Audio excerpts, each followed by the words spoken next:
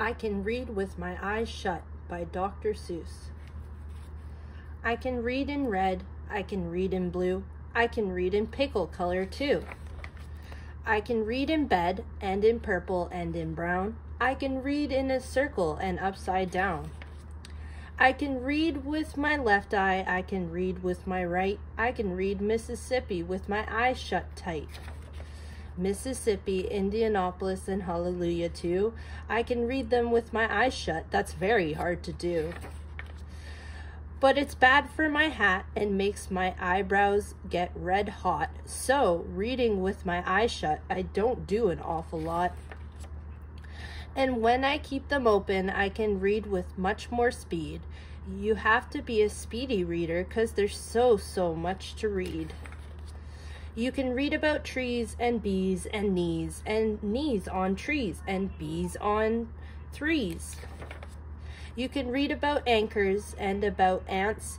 You can read about ankles and crocodile pants. You can read about hoses and how to smell roses and what you should do about owls on noses. Young cat, if you keep your eyes open enough, oh, the stuff you will learn, the most wonderful stuff.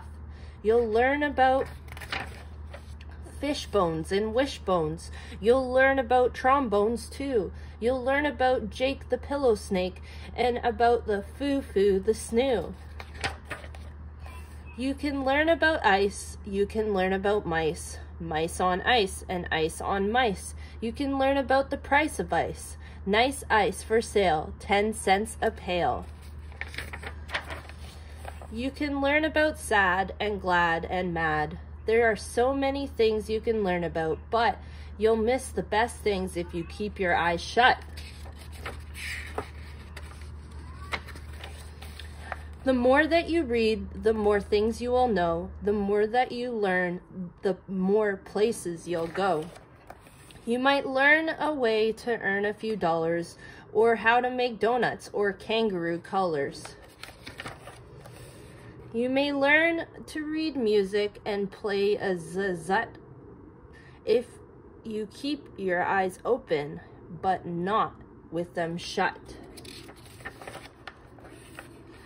If you read with your eyes shut, you are likely to find that the place where you're going is far behind.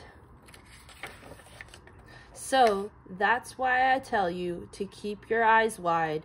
Keep them wide open, at least on one side.